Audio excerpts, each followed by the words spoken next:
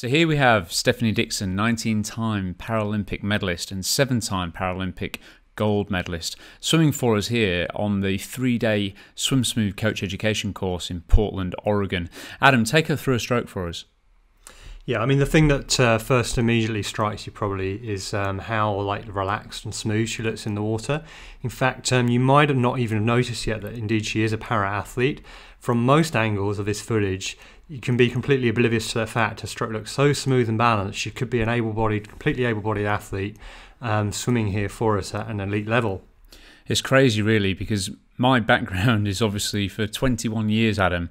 This is what my job has been, to do video analysis to pick up and detect, the specifics of the way somebody swims. And when we saw Stephanie swimming, it, like you say, it just looked beautifully balanced and symmetrical.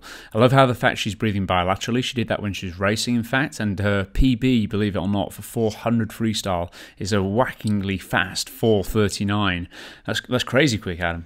Well, yeah, really, really quick. And indeed here, 8 years into retirement, she's still swimming with all that fluidity and grace that she was famous for when she was competing.